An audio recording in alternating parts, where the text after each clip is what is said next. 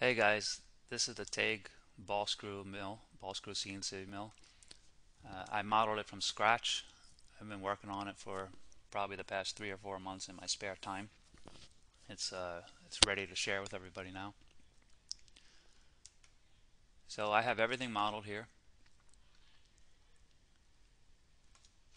and you can see I will move the axes so the table moves to its limit till it hits the end plate, and then the same in the other direction.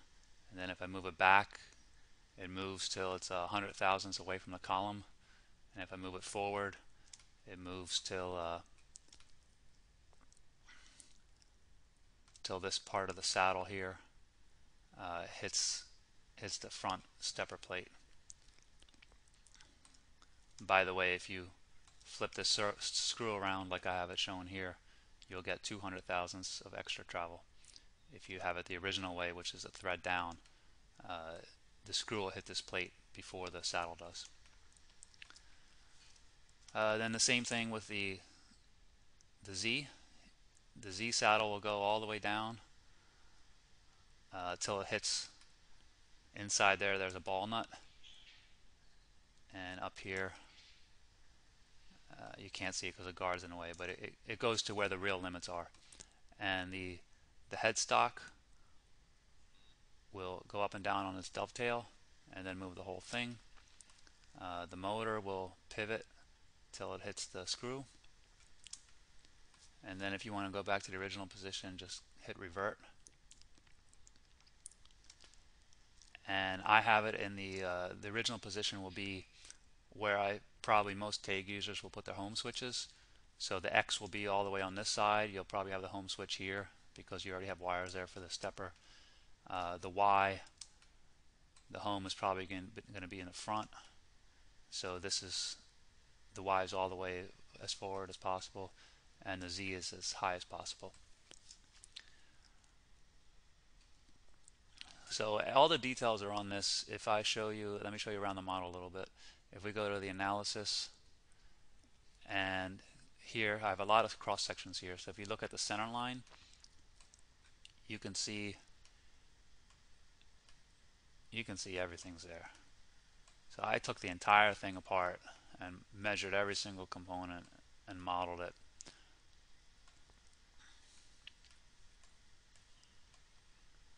So even the stops on the screws are there.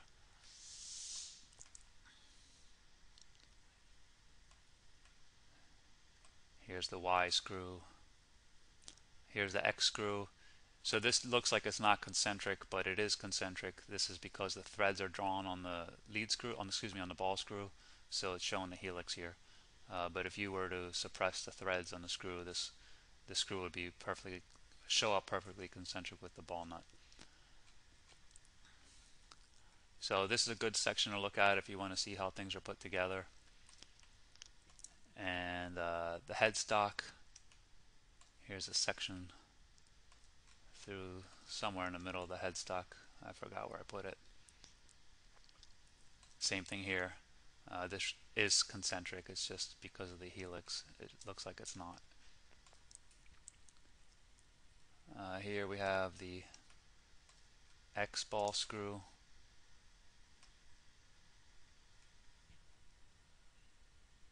Here we have the X ball nut.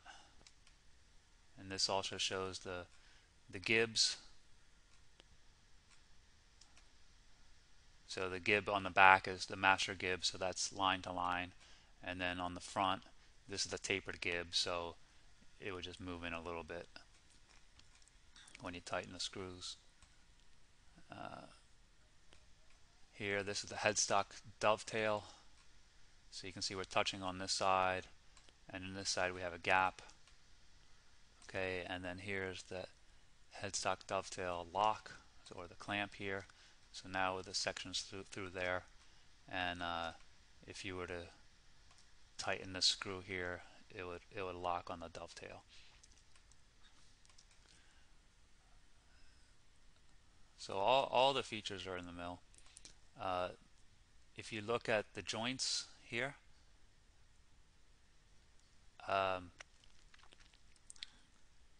everything at the bottom, all this that's not labeled, they're just screws, so don't worry about those. But if you want to adjust any of the joints, let me take a step back a second. Everything here is a sub-assembly. So this is the top level assembly, and then there's the frame sub-assembly, the Y-ways sub-assembly, the Y saddle, the table, the Z-ways, the Z headstock, and the motor. So those are all major sub-assemblies that are brought into this top level assembly, and they are assembled to each other here. So if you look at the joints, when we did the limits, let's say the limit of the table movement, so the table will go from here, and then its other extreme will be here. It'll hit the gib adjustment screw, or the gib adjustment spacer on that side, and it'll hit it on the other side. So if you want to adjust that joint, where is that? So that's called the table, right? So any of these that have a drop down, under the drop down is a distance, and if you do edit joint limits, you can see, for example, the table goes from 0 maximum to negative 11.5 minimum, so it has 11.5 inches of travel. You can adjust those numbers or make it snap to a central position if you want to change it. And then another thing you can do is probably, let's say for the dovetail. So the dovetail, in practice you're going to have this locked. So let's say you want it right here for your application. Go to the headstock one, bring down the drop down, and lock it. So now if I try to move the headstock on its dovetail, it'll move the whole saddle. Okay. So, and if I unlock that, now the headstock will move on its dovetail, and when it gets to the end of the travel, it'll move the saddle. And if you want to go back to where I had them, just hit revert, and everything will go back to the origin or the home position of the Taig. So that's what this top level assembly looks like. Now again, everything was modeled as a sub-assembly. So if I switch to, here's the table sub-assembly, for example, and inside this sub-assembly, it has a couple other sub-assemblies. So it has a transmission. So if I open that, okay, and then this transmission has a couple other sub-assemblies. You can see that have the 3 blocks. Those are sub-assemblies. And here's the Y sub-assembly, the Y saddle. Almost everything here I modeled as individual parts. So for example, here's my folder structure. So you can see everything is individually modeled with a sketch.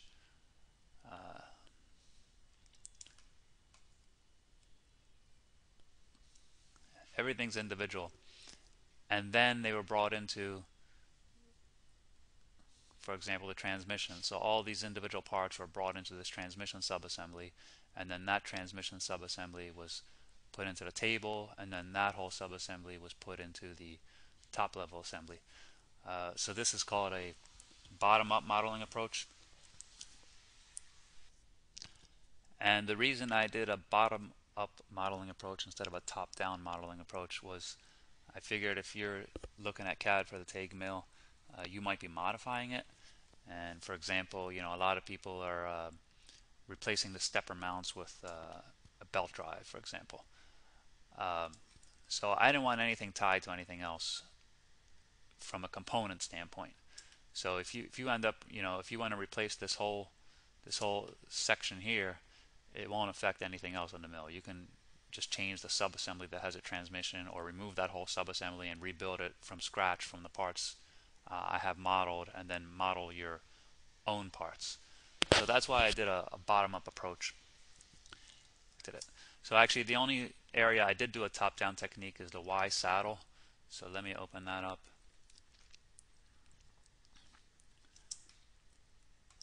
and that has another sub-assembly in here. So this file,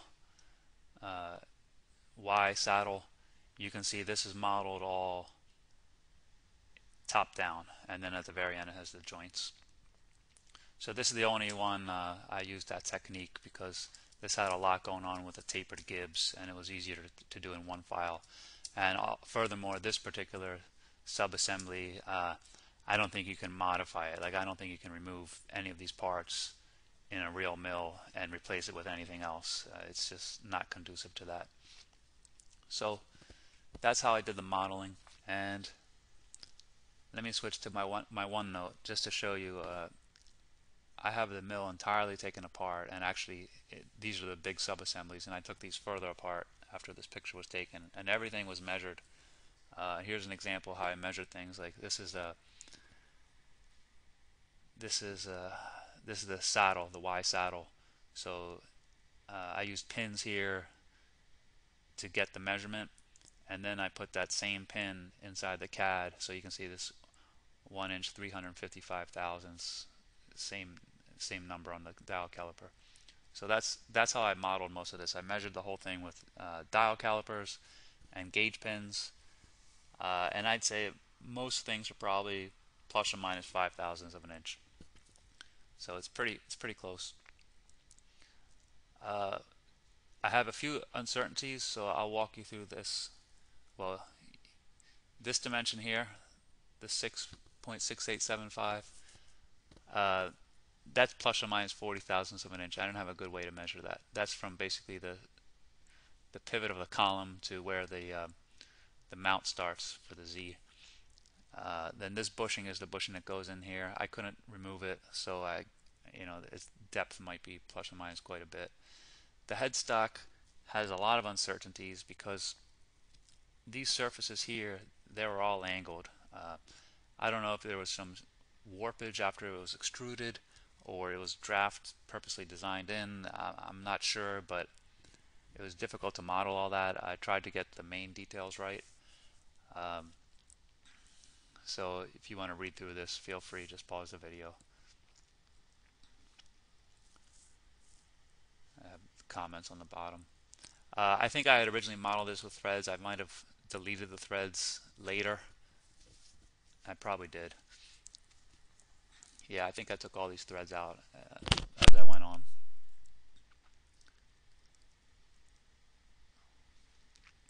Here's an interesting thing. These dowel pins on the ball nuts, I couldn't pull them out, but on all three of the ball nuts, the one closest to this hole was longer than the one furthest from the hole. So I don't know if there are actually different lengths and it was done that way on purpose, or if they're both the same length and just this one was not inserted into the hole as far as this one. But I couldn't pull them out, so I modeled them as two different lengths. But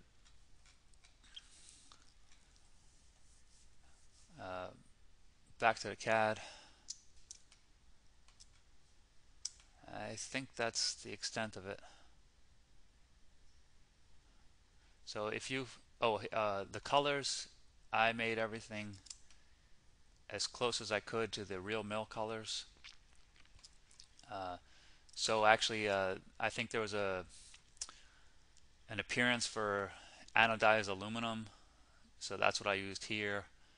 And so all the aluminum has the anodized aluminum appearance, and then the black one, which is still aluminum, has a black appearance. And here on the base, for example, excuse me, the frame. Let me open up the frame. So the frame is steel. So this appearance was I think it was a polished steel or a ground steel. I forget what the option was. And then the rest was blue paint. So I try to make it as accurate as I could from an appearance standpoint. And these, the way covers are some sort of like a rubber, a matte rubber. And you can hide those, of course, so you can see see the system a little bit better.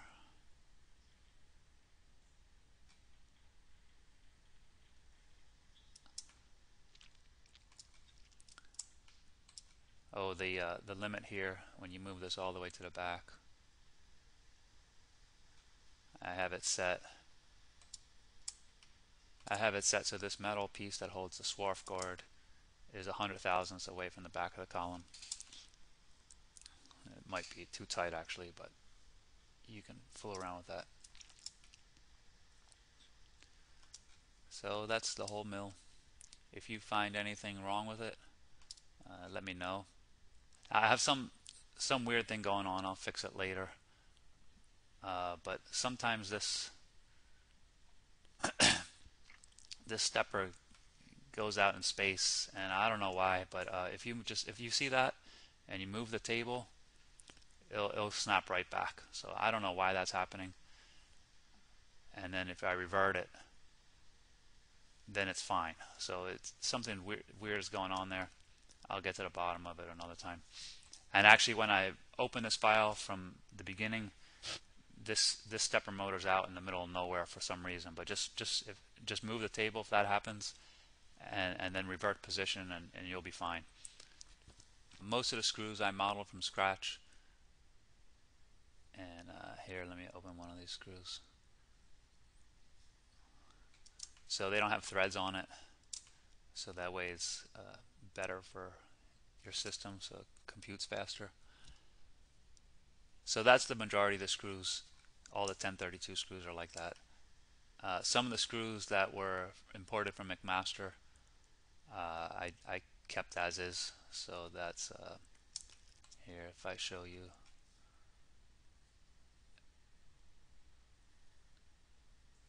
this cross section, yeah. For example, these flathead screws that hold the ball nut in place, they're imported from McMaster, so they have the threads. So there's a few of the screws that have the threads, but probably about 90% of them are my model, so it has no threads and it'll be easier to spin around that way. And here you can see the ball screw has the threads too. If this slows down your system,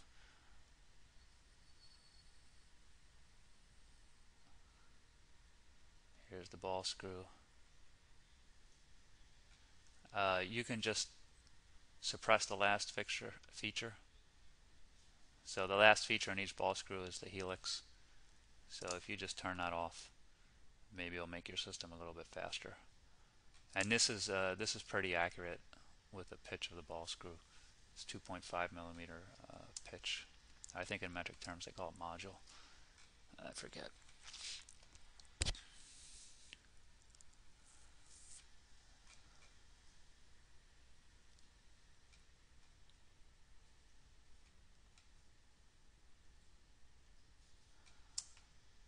Okay, so that's the Taig mill. Enjoy modifying it, and thank you for watching.